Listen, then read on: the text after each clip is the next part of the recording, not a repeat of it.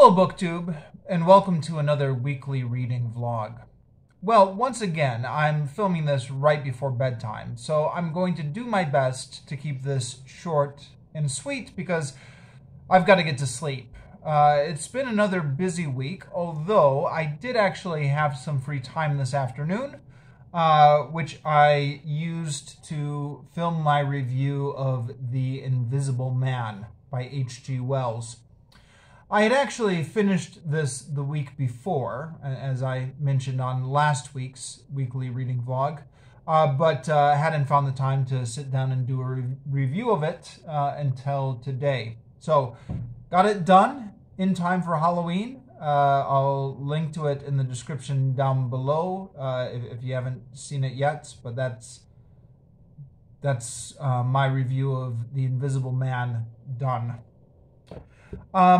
And I actually do have a bit of a book haul to report on. Was out with the wife and kids yesterday at a shopping mall, Crescent Mall, and we went to the bookstore there, and I got another H.G. Wells book, Men Like Gods. While I was reading The Invisible Man, I was reminded that I had in mind to catch up more on H.G. Wells. It's been, I think, almost 10 years ago now that I read The Time Machine and The War of the Worlds and really enjoyed them, and had it in mind ever since then to read more of the works of H.G. Wells and just never got around to it. But after really enjoying The Invisible Man, I thought, okay, I'm going to keep my eyes open for H.G. Wells books, and sure enough, this was in the bookstore. You know, the selection is always limited out here in Vietnam, but you can find some books. And it was only 53,000 Vietnamese dong, which is like $2. So I figured, why not snatch it up? Well, it was there. In Vietnam, you always have to snatch books up when you find them, because I don't know, the stock of English books in bookstores tends to be very variable. You might see it one day and then never see it again. Now, as to the actual pages I read out of Tarzan 46 pages from page 116 to 162. It's a pulp fiction adventure, but it's well done for what it is. I'm enjoying it. I'm at the part now where Tarzan is meeting Jane, so these iconic moments. Although there's no me, Tarzan, you, Jane, at least not yet. Maybe that's coming up in the latter parts of the book. So Jane is here with Clayton, who actually is Tarzan's cousin, but they don't know that yet. Clayton is the Lord Greystoke now. Actually, the hereditary title should go to Tarzan, but since Tarzan's parents disappeared at sea, Clayton has that title. Clayton is in love with Jane, although Jane has also now fallen in love with Tarzan. And they're together with Jane's father and his father's friend. And Jane's father is an aging academic who's Professor Porter, I think his name is, and his friend is Mr. Philander.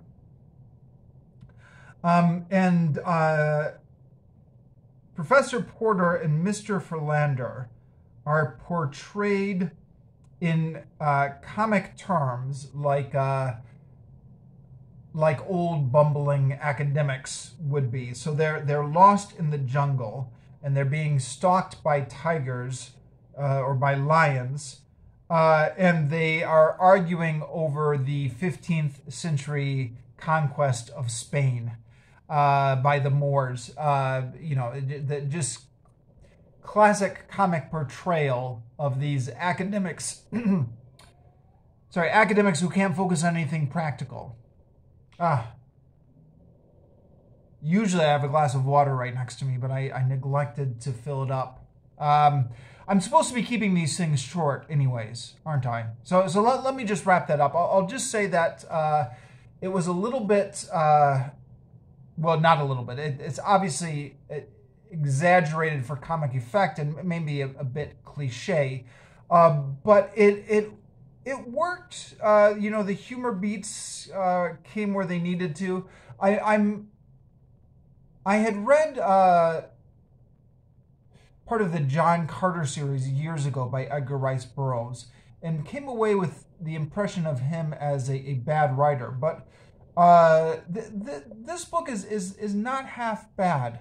I mean, it's bad in all the predictable ways you would expect it to be, you know, kind of racist and violent and you know, not morally edifying. But, you know, in terms of the prose style and in terms of the narrative beats, I think it's all right. Okay. And then the Histories by Herodotus. I read 36 pages of this book this week. Slow going because, you know, as always, fumbling around with the maps and footnotes at the end. But I am making progress. In fact, I will finish this book, I'm sure, by the end of the month. I have just about 30 pages left to go till the end. So still in the Greek and Persian wars, King Xerxes has fled back to Persia following a naval defeat, but he's left his army with one of his subordinates. The army commander comes to Athens and makes them a deal and says, Athens, if you join us, we'll let you keep your freedom and you can rule over any other Greek states you want if you just help us subjugate the rest of Greece. And then the Spartans send an envoy to the Athenians saying, don't take this deal. The rest of Greece is depending on you. And the Athenians say, no, we're not going to take the deal. We are too loyal to Greece. And they say to the Spartans, we're going to fight the Persians together. Now hurry up and come join us. And then the Spartans actually really drag their feet, and their army is late coming to join the battle, which puts the Athenians in a tight spot. Tom Holland, in his notes at the back, say Herodotus is relying off of pro-Athenian propaganda when writing these sections. Herodotus wasn't from Athens. He was from Halicarnassus, which was in, I think it was what now is modern-day Turkey. But he apparently was using some pro-Athenian sources on this. And then there are various battles and maneuverings of armies. It has the potential to be boring, but of course, being Herodotus, it's never boring. He's always got all these interesting little side stories, which are probably not true, but interesting to read nonetheless. So I'm on the last book now, book 9 of Herodotus. We'll be finally finishing that up. And I got just a couple of pages read of Flash Gordon. You know, I've not made much progress on comic books recently. I guess that's because I usually read comic books right before bed, and I've been so sleep deprived lately that I've just been going to bed instead of reading before bed. But I haven't forgotten this. We'll get around to finishing this up someday. It's still on my nightstand. And yeah, I'll wrap it up here. That's all for this week.